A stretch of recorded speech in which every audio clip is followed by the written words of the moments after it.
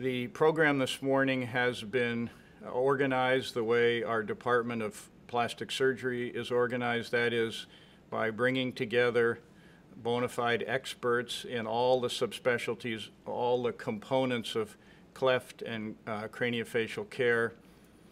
In fact, yesterday as I was pondering this talk, I was thinking if I had the entire world to choose from rather than just the Lenox Hill faculty, I would be very hard-pressed to come up with anybody who better suited or more expert to give each of the talks that you'll hear this morning. And as the chairman, therefore, I'm extremely proud of this group. On a personal note, we've all known each other for many years, and we're all good friends. We've followed each other through various institutions, and to be reunited again at Lenox Hill is a huge pleasure, and it's an honor to work with all these people to take care of patients with challenging problems. We'll get started with this morning's program. I'd like to introduce Shelley Cohen. Normally you save the best for last, but we're leading off with Shelley, who is our speech and language pathologist and team coordinator. Shelley. Hi, my name is Shelley Cohen, and my talk today is entitled Prenatal Counseling and Perinatal Cleft Care. I have no relevant financial disclosures. I'd like to start off by thanking Northwell and Lenox Hill Hospital for this amazing opportunity to participate in the NextGenFace Cleft and Craniofacial team at Northwell Lenox Hill. I have had the opportunity to work with these amazing doctors and providers for the last 20 years, and it's been a dream of mine to be reunited with this amazing team. I'd also like to thank the giants in the field whose shoulders I've stood on and learned from. I wouldn't be anything without them. And most importantly, I'd like to thank the amazing, strong, beautiful, and generous families that I've had the opportunity to learn from and work with over the last 20 years. I couldn't be here without you. Let's start off by talking about prenatal diagnosis. In my experience, 70 to 80% of our families come to us after prenatal diagnosis. This usually happens by sonogram between 16 to 20 weeks. Here we see a child with a unilateral cleft lip. You'll see the hand on the forehead for orientation. This tells us that there's a cleft involving the lip and the nose and possibly the gum line, but not much else.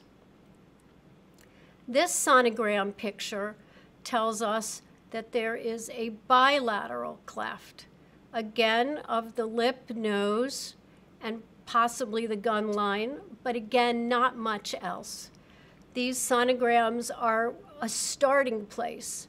They're not going to give us the entire picture, but it's at this point in time when a family is given the opportunity to begin cleft team care. So when does that begin? It begins the exact moment that this diagnosis is shared. Every family universally remembers the exact moment they found out that a cleft lip is suspected and how they were told. Perhaps it's that moment of silence that happens when the technician stops talking and starts hovering around the face, or when they leave the room and the radiologist comes back in the room. They remember if they were sent out feeling alone or scared, or if they were given information and reassurance that a team would help them. Universally, families have reported that they feel peace, have been able to sleep, and are less worried after they are connecting with a team. And each family has their own process. They will decide when it's the right time for them to reach out to the team. Sometimes they call immediately from the doctor's office, and you hear crying at the other end of the phone. And sometimes they call 3 weeks before delivery because they've had the time to absorb the information. Sometimes cleft, even with advanced sonograms, is a birthday surprise. Many times the cleft lip or cleft palate only, which is rarely diagnosed on sonogram, is a birthday surprise, as is microtia or a unique craniofacial syndrome. These are all often birthday surprises. And we must remember that congratulations are in order. A baby has been welcomed into a family. We must remember that Dr. Google is not the best source of information, that these families should be referred to a team. The team prenatal or perinatal consultation will include many different parts. They'll meet with a surgeon. They'll discuss the surgical timeline, perhaps pre-surgical nasoalveolar molding if that is offered.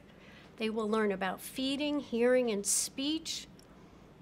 They'll learn about family support, and the team can evaluate stressors. And they'll learn about how to communicate with the birth hospital. When they meet with the surgeon, they shouldn't be afraid to ask questions. They'll get the sense, is the surgeon sincere? Does the surgeon take the time to explain the goals of surgery? Does the surgeon present an understanding of team care? Does the surgeon explain care in a way that you can understand? Does the surgeon take the time to review your scans with you and what they mean? Does the surgeon take the time to show you photos of relevant past cases? Or are they showing you perhaps adults that they have operated on? And does the surgeon offer to connect you to recent families that they have operated on? I like to provide families a list of questions that they have, that they might not think to ask the surgeon. And so some of those questions will be, where will the scars be? What kind of sutures do you use? Do you support nasoalveolar molding or not? Where were you trained to operate on the child that has had the benefit of nasoalveolar molding?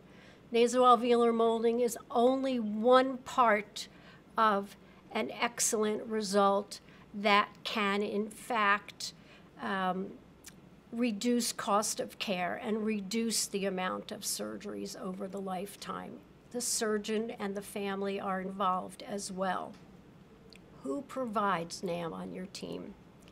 What are the limitations, or are there any, to attempting primary gum line repair known as gingivoperi-osteoplasty? How long have you been working with your team members? I've known many of my team members for at least 20 years. We share ideas, we work together, we're always planning and improving care together. When do you do palate repair and why? And is there anything that can be done to reduce the number of sets of ear tubes that a child might need during the palate repair? These are things that parents might not think of, but it's helpful to give them questions so that they can compare and contrast the surgeons they might be interviewing. We want to give families the power to communicate with their birth hospital. Encourage them to reach out to the nurse manager in the newborn nursery. We want them to become familiar with the hospital policy regarding babies that are born with clefts. Are they asking that, is the policy that the baby must go to the neonatal intensive care unit? Or is there a policy that the babies can room in with the mother? And if the policy is that the baby must go to the neonatal intensive care unit, why is that policy there? And what leeway might there be? find out what special bottles are stocked in the hospital, and then bring your own anyway. This will help show the hospital that you are prepared. And encourage communication between your obstetrician and the team so that the obstetrician will know that you are in fact prepared and that your team is supporting you at the time of delivery and that your team will be with you no matter day or night. Nasoalveolar molding. My colleague, Dr. Brecht, will be speaking more about nasoalveolar molding. This pre-surgical treatment for some children with clefts of the lip, nose, and alveolus, unilateral or bilateral, with or without cleft palate, was developed by Drs. Cutting, Grayson, and Brecht. And Dr. Brecht, on our team, is the longest practicing NAM provider. Research has documented the joys, empowerment, and burdens of NAM, and it's shown to reduce the cost of care and surgeries over a lifetime. It's important, as I said before, that the surgeon understand the care must be taken in the operating room when operating on the lip, nose, and gum line of a child that has undergone nasoalveolar molding. Families that have had the opportunity to prepare for the possibility of NAM ideally adjust better once they know that these appointments might be coming into their lives. Ideally, NAM begins within 2 to 4 weeks after birth, and exceptions can certainly be made, especially for premature infants. The length of goal depends on the treatment, and that might involve closing the alveolar cleft, lifting and shaping nasal cartilage, elongating the columella, and aligning the atopic premaxilla. Feeding. Well, personally, in my 20 years, not one healthy full-term baby has needed a feeding tube.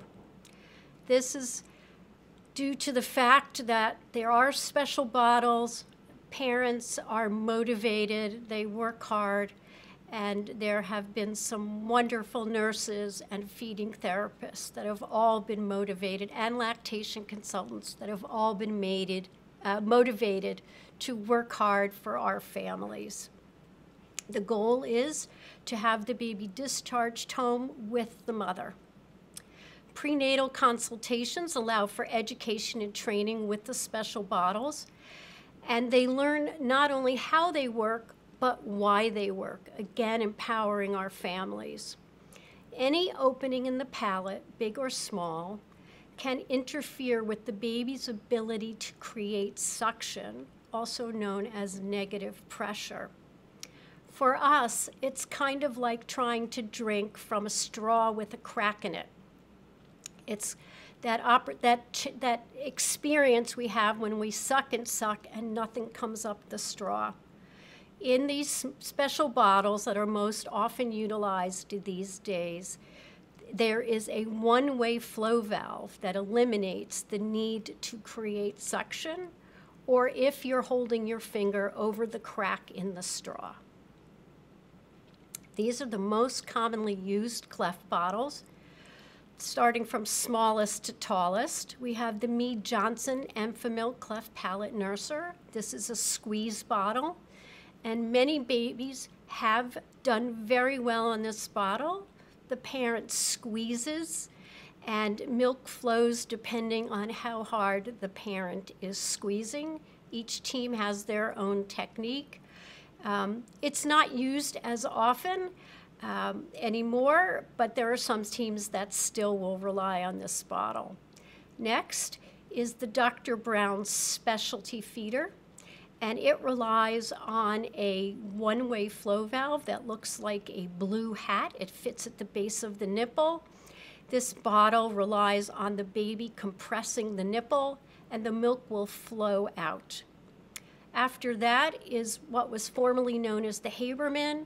It is now called the Special Needs Feeder. It has a two-piece one-way flow valve, a yellow disc and a white membrane, And the nipple has 3 lines on it, adjusting the flow, the smallest line meaning no flow, the medium line meaning medium flow, and the long line meaning high flow. Following that is the pigeon feeder, and this bottle is unique because it has a firm side of the nipple and a soft side of the nipple, and the firm side of the nipple fits into the alveolar cleft. This bottle also comes with a wide and narrow nipple, with the wider nipple having a higher flow. And here you will see YouTube videos that will teach you how to assemble the bottle and use it correctly. I will point out that some of the bottles can be used independently by the baby, where they are able to compress the nipple with their tongue against the roof of their mouth and express, and some bottles you can assist by squeezing. This is an image of a mother feeding a baby. You see the baby in an upright position. Not all babies need to be fed in such an upright position, but in general, some of the techniques we recommend are the head is above the tush, which helps with reflux and drainage from the ears, frequent burping, and looking for signs of distress. Hearing, we have common eustachian tube dysfunction because of abnormal insertion of the palate muscles. Many babies do not pass their newborn hearing screening. Fluid does not drain from the middle ear, and all children should have a hearing test by an audiologist prior to palate repair, so that we can determine if there is a need for pressure equalizing tubes at the time of cleft palate repair. Most will need these tubes. The child's eustachian tube is horizontal, and it's very easy for fluid to get back into the ears when they are feeding. And this is a tube in place. Speech therapy can begin at the moment the cleft is identified. We want to educate families about good and bad speech habits. We want to educate their early intervention providers. We want them to learn what sounds should be reinforced before palate repair, such as M, N, H, and W.